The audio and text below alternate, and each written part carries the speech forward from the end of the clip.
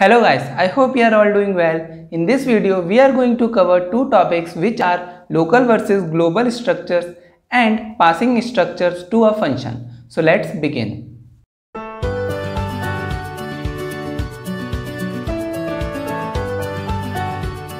First, let's talk about the local versus global structures. Now, I have made a function and the declaration of our structure are above the definition of our functions, right? For example, above the fun and above the main. Now, in this case, this is a global structure, right? It means that the global variables and the structure will be available for all the functions. Now, let's say I initialize our variable with the content of 4, okay? So now, and I write here printf %d and then I'll write here s1 dot roll number. Okay, and from here I am calling our function, right? So now in this case this function will be called and this variable will be accessible to this function. Okay, so here output will be 4, right? Similarly, I can also make the new variables for structures for our structure. So I can write here struct students and then the name of our variable, let's say s2, right? It means that in any function definition I can create the new variables of our structure. So I had made here new variable of our structure student and now I can also access its value. For example, I can write here st.roll number equals to 42, right? Similarly, I can change the value for s1 variable also. Now in this function also I can make new variables for our structure, right? This will be struct and then students and then let's say s3. Okay, then I can write s3 dot roll number equals to 72. Okay, so global structure means that we can make our own variables of the global structure and the global variables will be accessible to all the functions, right? So this variable can also be accessed in void main function. Okay, so I can write here, let's say 43. The value for roll number of s1 will be changed. Okay, note that here only s1 is our global variable. Okay, global variable, or you can write global structure variable. These are local structure variables. Okay, for example, here s2 is local structure variable, right? Now here also s3 is our local structure variable. Local structure variable means that a variable which is defined in the function definition cannot be accessed by another function, okay, until unless we are passing through it, which we will see in the next section. Okay, so I cannot write here, let's say s2 dot roll number equals to 72. Okay, this will give me error. Why it will give me error? Because the scope of our s2 variable is defined in the function block, okay, in this function. Okay, so this variable s2 will only be accessed within its block, right, within the function body. Okay, so this was about the global structure. Remember that the variable of global structure can be defined and declared in any function residing beneath it. Okay, so remember that. Now let's talk about the local structure. Here I have made only one change, that instead of structure variable being global, I have made it local. Okay, this is our local structure declaration, right? And local to, it is local to our function. Okay, so our structure declaration is residing in the definition of our given function. Now it means that this structure will only be accessible within its body or within its scope, basically within this, inside these curly braces, right? So I cannot make variables from here. If I write here struct students and then let's say I write here s3, then it will give me error. Why? Because this structure will only be available to this particular function. Okay, it cannot be accessed anywhere else, right? When it was global, we saw that the structure variable can be made in any location, but in local structure declaration or in local structure, the variables can be accessed and made within the body of our function, right? So this structure is local to our function. Now I can make here variables struct students and let's say s3, and I can also initialize it, let's say 16, right? This is perfectly valid. Okay, I can also access the variables property, let's say s3 dot roll number equals to 42, or let's say s1 dot roll number equals to 72, right? So these all are allowed operation, right? We can also take the input like we generally do. Okay, so remember that in local structure, the scope of our structure will be within the block of our function, right? Within the definition of our function, and it cannot be accessed anywhere else. Whereas the scope of global structure is universal, it could be accessed anywhere in the program, right? So remember, this is about the local and global structure. Now let's talk about how we can pass the structure to one function to another. We already know from the previous videos that we can pass the variable or a value with two methods, that is call by value and call by reference. So now let's first talk about the call by value method, right? So here I have defined a structure with the name students, and I have made a variable s1. Okay, let's initialize it also with some value, right? Now I'll write the function prototype. Now in the function prototype, we always write what kind of data it should accept. Okay, right now it should accept the data of type struct student. So I'll write here struct students, right, in its prototype. Okay, then in function definition, we can make any variable, temporary variables, let's say students, and I'll write here let's say g1. Okay, right? Now let's say I write here printf %d, and then I write here g1 dot roll number, just to tell you how we can access the values using the temporary variables, right? Then the control will be here. Now let's make a variable, that is struct students, and then let's make s2. Okay, and let's also initialize it with 62, right?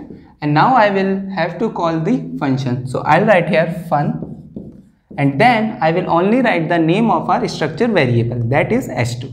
So I will write here s2. Okay, note that we are passing this by call by value method. Now here if we see, g1 will become equal to g2. Okay, sorry, g1 will become equal to s2, right?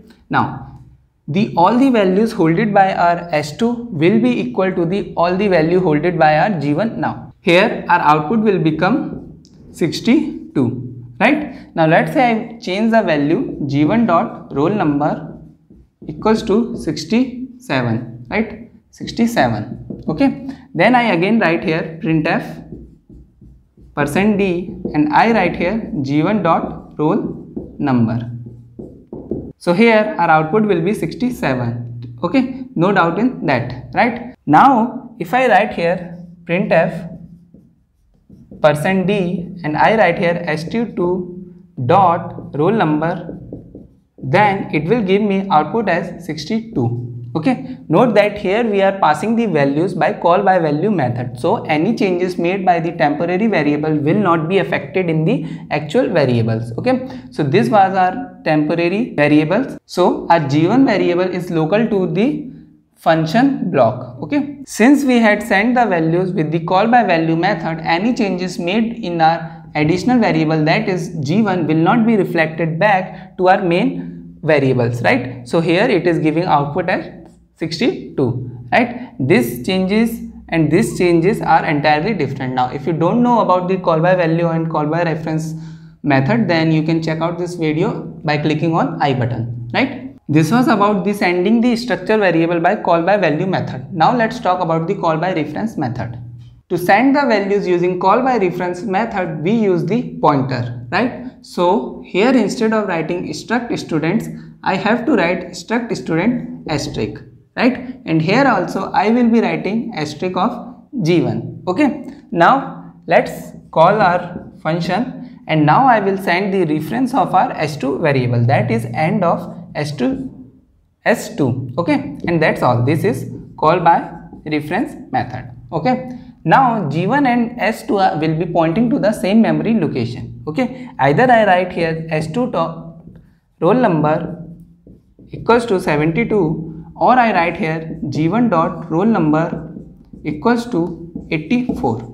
Okay, both are pointing to the same structure variable, just the different names. Okay, so any changes made by our g1 will also be reflected back to our s2. Okay, so let's say I write here printf %d and then g1 dot roll number. Okay, let's say this is not existing right now, so it will be give me output as, right now let's say this is also not there, output as 62. Okay, then I'll change it, let's say g1 dot roll number equals to 88. Okay, so it means that any changes made in g1 will also be reflected back to our actual variables, that is s2. Okay, so if I write here now printf %d and I write here s2 dot roll number, then it will give me output as 88.